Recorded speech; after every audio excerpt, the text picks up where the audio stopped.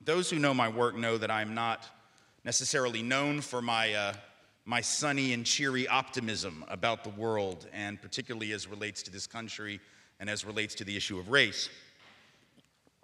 And yet, because I am a father, right, I always try to tease out some optimism out of the worst moments that befall us as a nation.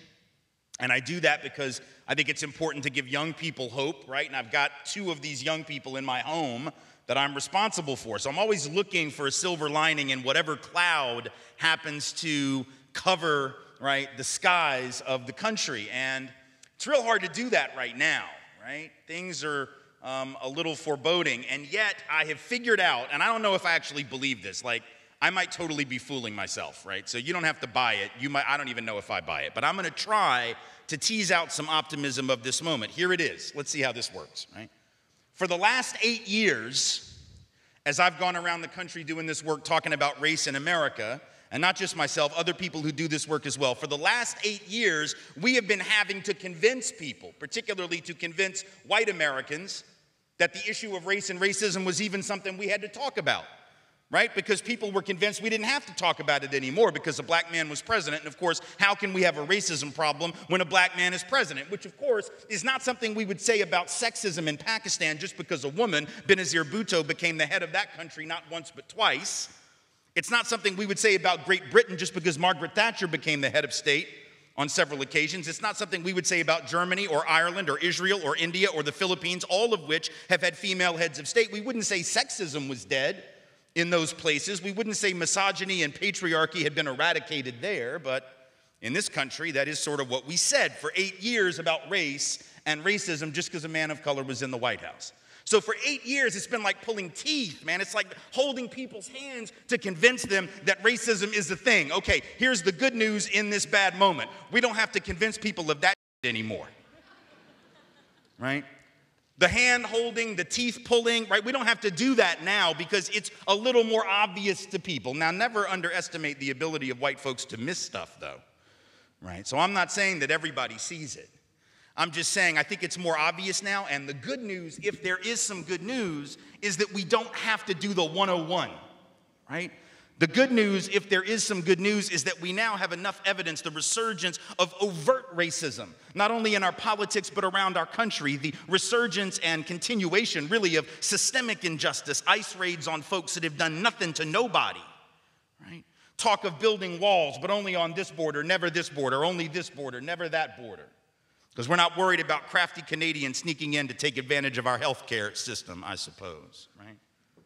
So we have all of this overt resurgence of Islamophobia, overt resurgence of the othering of those who appear and seem or pray or speak differently than the dominant group. So unlike the last 8 years where we were in this sort of intermission period, right, we're sort of back to the continuation of a long-standing tradition. Now, some of y'all may remember back in the day, some of the older folks in the room will remember back when Sunday football, NFL football, used to only be on CBS. This is before Fox had a license to show games, and it was just CBS, right? And there were usually 2 games a day. Now, I live in the Central Time Zone, so in the Central Time Zone, I don't know about out here, but it was 12 o'clock and 3 o'clock, right? And the 3 o'clock game, if you were on the East Coast or in the Central Time Zone, would always bleed over into the 6 o'clock hour, which is when 60 Minutes comes on, right?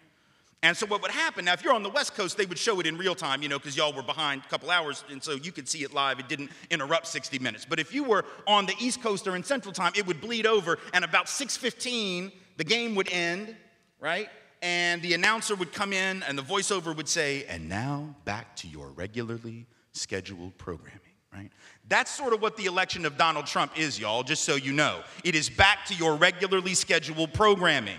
It's not something new. It's not a break with tradition. Folks that are tripping on the election of Donald Trump who act like somehow this is a deviation from America's norm, that this is somehow some unique, horrible break with the history of the country. No. The glitch was the 8 years of the Obama administration. This is back to your regularly scheduled programming. The history of politicians scapegoating black and brown folks, blaming them for problems that they didn't create, and then getting votes on the basis of that, that's not new. Donald Trump didn't create that, didn't invent that. That's been going on for 400 years, back to the colonial period, before we even were a country. So the first lesson is, don't assume that what's happened all of a sudden is a new thing. Don't be shocked by it. This is normal for America. Welcome to your country, right? Is what this really is all about. We have to start with that, and we have to understand the past and how the past connects to the present so that we can understand this isn't a unique break with history. And the reason it's important, it's not just an academic point. If you want to fight injustice, you have to know the injustice that you're up against. And if you think that it's a new thing, if you think the monster in the room is new and unique, it becomes disempowering because you don't know how to fight that monster. If you understand that we've seen this monster before, that we've seen this movie before, that there's really nothing new about this, then you can take lessons from our history about how to resist and figure out how to do that again, you see? So we don't want to build up the monster into something bigger than it is. We don't want to underestimate it. But we also don't want to give it more power than it deserves. We have to dissect it, and we have to understand its continuity, not its unique rupture with the history of this country. So let's talk about that.